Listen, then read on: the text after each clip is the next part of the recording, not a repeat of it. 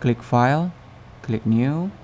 When it opens, you can change the preset from custom. Over here you can see the range selection of option. For me, I'm using the FHD version of preset, but I changed the resolution into 300 dpi. After that, you can also check this paper color and change from the default white into something looks more gray or sepia. Click OK. After that, this you can also check or uncheck the record time-lapse, since it will record everything. Now you have this document ready. You can also change the paper color into anything that you wish. Lock the paper by using that icon over there. For the next step, I will open my Clip Studio app to browse the selection of Clip Studio assets. When it opens, you can also find something in here.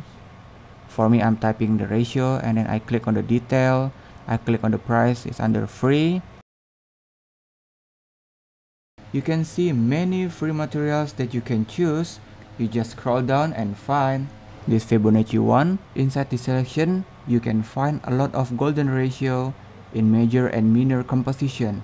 It's very useful and it's saving a lot of our time.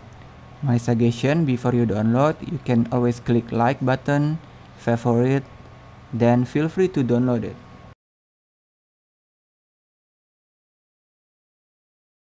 Feel free to browse, and if you find anything that you like, please just download and then save it for later. Okay.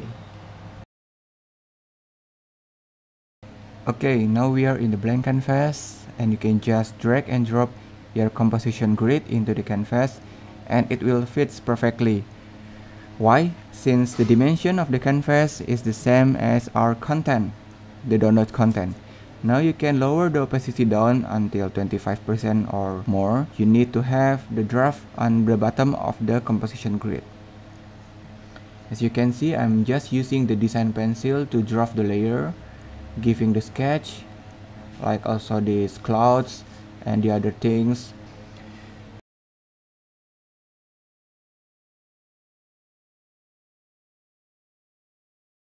Okay, for the coloring, you can see I'm using the design pencil. As you will notice from my other tutorial, I'm just always using the strength for coloring it, or maybe not the strength at all, just simply giving the colors. When you see on my color wheel, you might notice that most of the time I'm just using in the middle part of those triangles. Why? Because the mute color consists of grayish colors, and it's good for the plein air painting. So based on the composition above, I will be honest with you, most of my time digitally coloring something like this plein air, I use only one layer and starting with only the design pencil. You can see on my video, here I keep on using the muted color to brush everything else.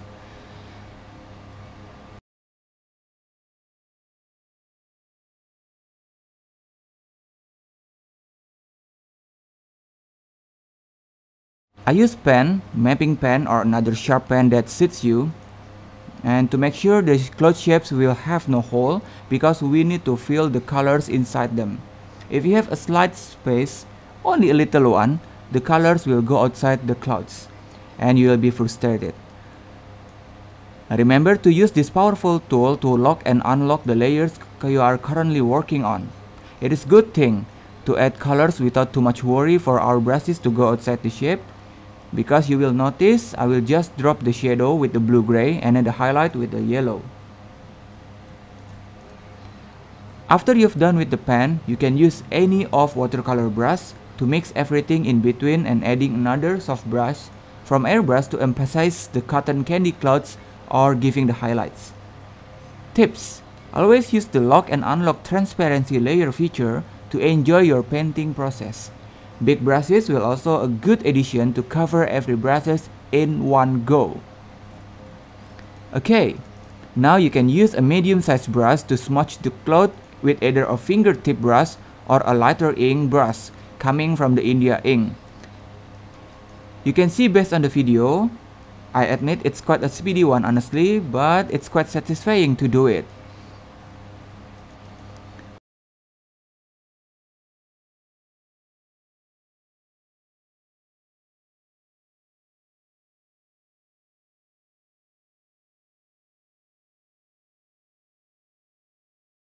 If you feel that the colors are too bright, you can always use this Ctrl and U to open a window option for the hue, saturation, and luminosity to change or modify its color.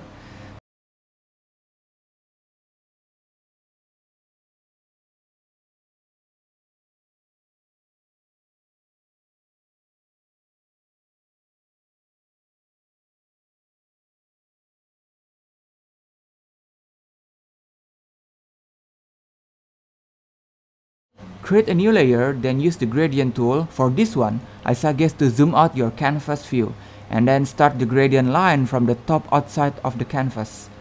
Drag the line until the middle part of the painting to achieve a better gradient result. Create a new layer. Feel free to use any brushes that you wish, but I stick to a very subtle one, which is India ink, the lighter ink. From the video, you can see how I just did a random fill throughout the sky.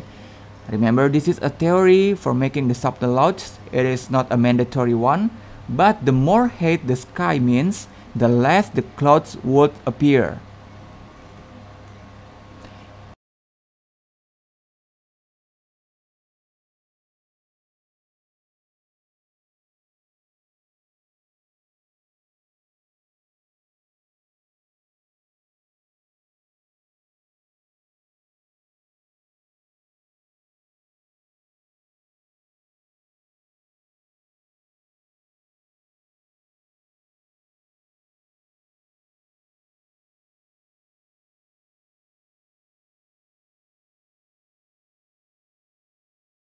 If there will be anything you miss adding, always try to check back on its original design by turning your draft layer on and off several times. You will be the one to judge either adding more items in the picture will be a good idea or just leave it like that. In this case, I add the power poles with the subtle tapered pen in the distance as well for the foreground.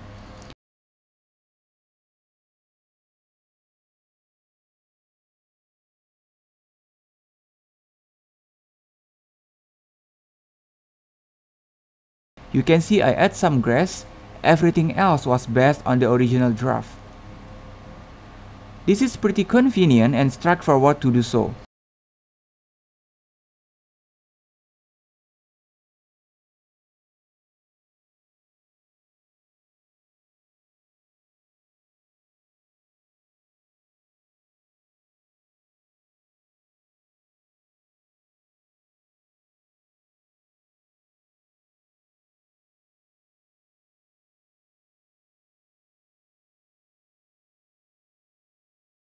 After you've done adding the foreground grass, please go to Filter, Blur, Gaussian Blur. After that, play along with each slider to see how blurry your grass will be. I go around 20 or something. If you wish to add more colors to the grass, don't forget to lock the layer's transparency. After that, you can use the big round of soft brush and pick lighter colors to give a variety of grass colors. Or maybe you need to add more flowers? Please do your own creativity since we are nearly done here. I hope you enjoy everything here, and then the creation will have a limitless possibility.